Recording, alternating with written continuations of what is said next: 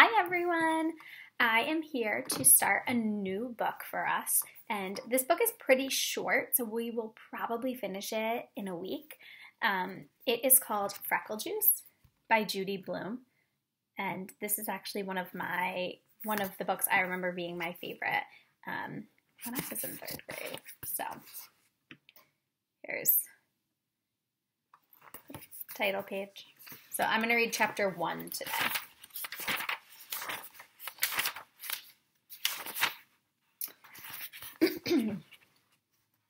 Andrew Marcus wanted freckles. Nicky Lane had freckles. He had about 1 million of them. They covered his face, his ears, and the back of his neck. Andrew didn't have any freckles.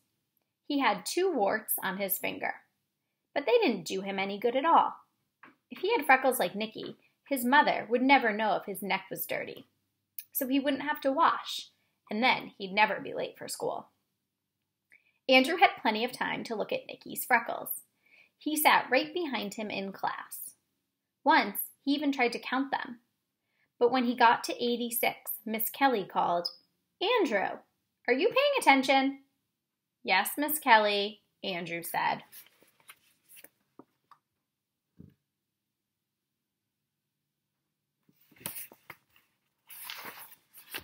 "Good, Andrew. I'm glad to hear that.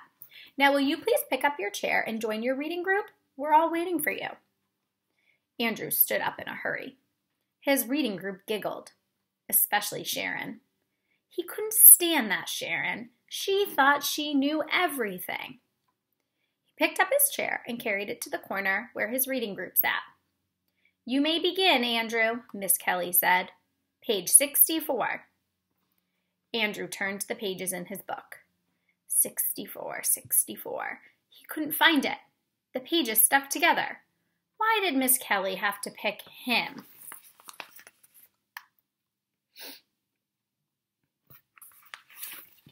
Everybody else already had their books open to the right page. Sharon kept giggling. She covered her mouth to keep in the noise. But Andrew knew what was going on. He finally found page 64. Right where it was supposed to be, between pages 63 and 65. If he had his own freckles, he wouldn't have to count Nicky Lane's. Then he'd hear Miss Kelly when she called reading groups, and nobody would laugh at him. Later, when the bell rang, Andrew poked Nicky Lane. "What do you want?" Nicky asked, turning around.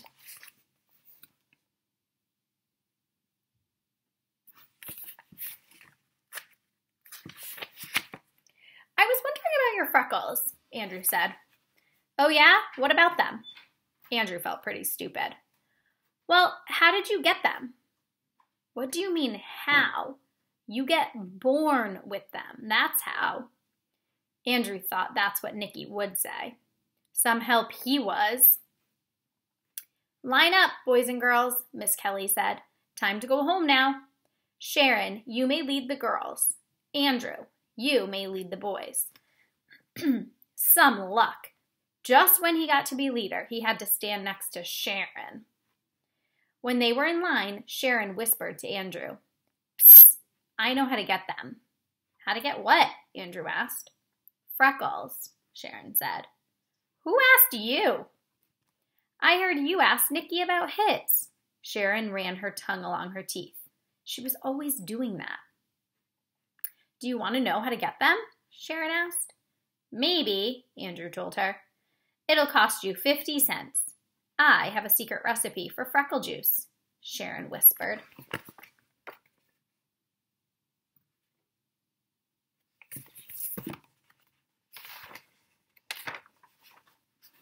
"A secret recipe?" "Uh-huh." Sharon's tongue reminded Andrew of a frog catching flies. He wondered if Sharon ever got a mouthful of bugs the way she opened her mouth and wiggled her tongue around. Andrew inspected Sharon's face. "You don't even have freckles," he said. "Look close," Sharon said. "I've got 6 on my nose." "Big deal. A lot of good 6'll do." "You can get as many as you want. 6 was enough for me. It all depends on how much freckle juice you drink."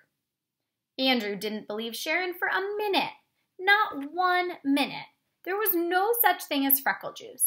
Andrew had never heard of it before. That is the end of chapter 1. So make sure you answer the question below in Google Classroom and come back tomorrow for chapter 2.